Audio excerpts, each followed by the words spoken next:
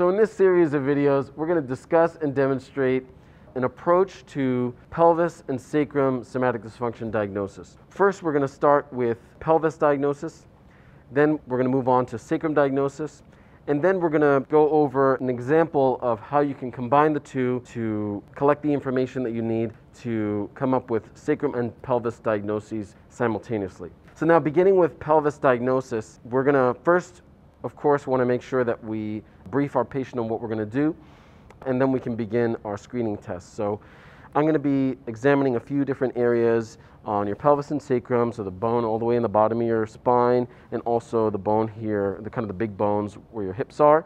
I'm going to be pushing in a couple places, kind of in the back here, down kind of along those bones in the back. Also the bones in the front here on the sides, and also the bones kind of down here. And I'll let you know as we get to each place. Is that okay with you? Mm-hmm. All right. So to begin, we're going to start with a screening test, and for pelvis, that screening test is the standing flexion test. So I'd like you to go ahead and stand up for me and face away from me. So now with the standing flexion test, we're going to drop down and bring our eyes to the level of our landmarks that we're going to be looking for, which are the PSISs. From here, we're going to put our hands on the iliac crest, and then we can follow the pelvis posteriorly until we find our PSISs. So now once we've found the PSISs, we're going to have our patient bend down forward from the top of their head. So go ahead and bend forward, and we're going to be watching the PSISs as they bend forward. Come back up. And we're going to be looking for the PSIS that moves first and furthest. And go ahead again. And what we see and what we notice is this left side seems to move superiorly and anteriorly first and furthest. One more time, really nice and slow. Yep, there it goes, there it moves, and very clearly positive on the left-hand side. Go ahead and stand up. So that gives us an indication that there is an iliosacral or an innominate dysfunction that is oriented on the left side. So now we're going to remember that, because each of the landmarks that we're going to identify next, we're going to be naming for the side of that positive standing flexion test. An alternate screening test we can use for pelvis diagnosis is an SI compression test. Now with our patient supine, we're going to bring our palms onto the ASISs, and we want the ASISs to rest between our thenar and hypothenar eminences in that space in between. So we can find our ASISs by coming to the iliac crest, pressing down, following along until we find those ASISs. Once we find the ASISs, we replace our fingers with our palms, and then we can let our fingers rest along the pelvis. Now from here, we press posteriorly to engage the SI joints, and then we want to alternate our pressure posteriorly on one side and then the other. One side and then the other. We want our force vectors to be towards the SI joints. And on exam, I find that there's a greater restriction of motion on the left side, indicating a likely innominate dysfunction on the left side. So now I'd like you to go ahead and lie down, face down. So now we're going to position our patient in a prone position, and as an optional step, we can also reset their pelvis by flexing their knees and lifting their knees and hips and extending their hips slightly to reset their pelvis. Now that our patient is prone, we'll recall that anytime our patient is prone, we want to make sure that we're standing on the appropriate side so that our dominant eye can be closest to the midline of the patient. So because I am left eye dominant, I want to make sure I'm standing to the right of my patient right now so that my left eye can be over the midline of the patient. At this point, we will move up to the posterior superior iliac spines. So I'm going to be pushing on some bones in the back of your pelvis, okay? You can find the iliac crest again, and then follow along those iliac crests until you find the PSISs. Here they are. And you hook underneath them, creating a table with your fingers, and you judge their superior and inferior deviation. Now, as we can see in this example, the left PSIS, which we identified as the significant one because our standing flexion test was positive on the left, that left PSIS is inferior. We can also check medial and lateral deviation. And if we hook just medial to the PSISs and we push laterally, we can notice that this left PSIS is a little bit more medial than the right one. If we were to create an imaginary midline here, we would notice that this left one is a little bit more medial. As an optional step while our patient is prone, we can also evaluate the ischial tuberosities, which can help us evaluate for shearing of the innominate. One of the best ways to find the ischial tuberosities would be to start with the hamstrings and then move up to the ischial tuberosities as the hamstrings do attach into the ischial tuberosities. But we want to make sure that our patient is aware that we're going to be doing that, as this is a potentially sensitive area. So I'm going to be pushing along the back of your thighs, pushing up until I find the bones that you sit on. Is that okay? Mm-hmm. Okay.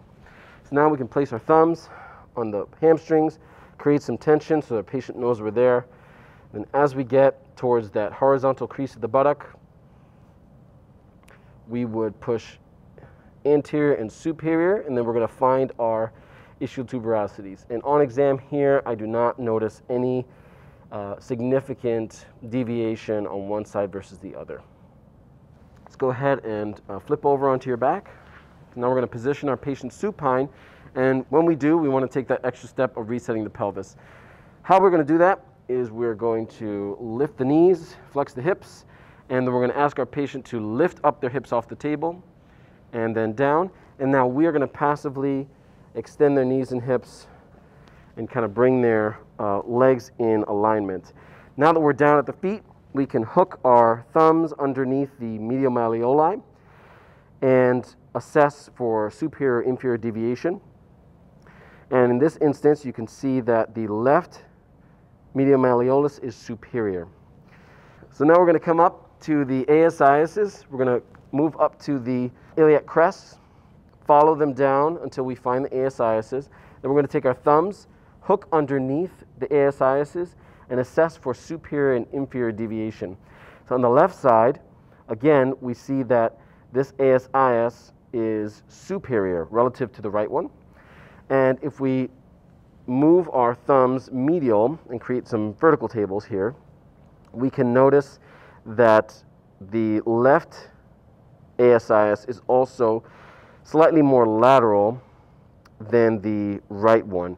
If we were to create an imaginary midline, we'll notice that that ASIS is slightly more lateral. The next landmark we want to identify is the pubic tubercles. Now we have two ways that we can approach this. The first is to use the heel of our hand on the umbilicus and then work our way down. So I'm going to put the heel of my hand on your belly button and then push my way down little by little. I'm looking for the bone that's down here in the front of your pelvis. Let me know if I miss it, okay? Also let me know if you're uncomfortable at any point, okay? All right, so knowing where the umbilicus is, putting the heel of the hand in the umbilicus, pressing down, pressing down, pressing down, pressing down.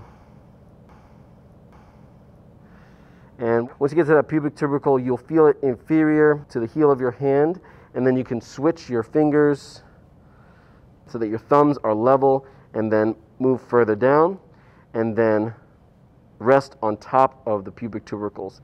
An alternate approach is to start with your thumbs in that table position. Up at the umbilicus, you can find the iliac crest, come across to the umbilicus, and then just press with your thumbs slowly, and continue pressing little by little until you feel the tension near the pubic tubercles, and then you press down in order to find the pubic tubercle. So I'm noticing that this left pubic tubercle is slightly more superior than the right one. I can also evaluate for tenderness at the pubic tubercle. Is there any tenderness there? No. And I can also move to the midline and assess the pubic symphysis. So is there any tenderness there? All right. I'm also assessing for any protrusion, which would indicate compression, or any indentation that would indicate gapping of the pubic symphysis. So now with that information on hand, we can come up with our pelvis diagnosis. We had a standing flexion test that was positive on the left. We had PSIS that was inferior and medial on the left, We also had a median malleolus that was superior on the left, an ASIS that was superior on the left, an ASIS that was also lateral on the left, and a pubic tubercle that was superior on the left side. That gives us an innominate diagnosis of a left posterior innominate or a left posteriorly rotated innominate. Also gives us a left outflare, and if there was significant tenderness at the pubic symphysis and significant motion restriction at the pubic symphysis, we might also have a superior pubic shear.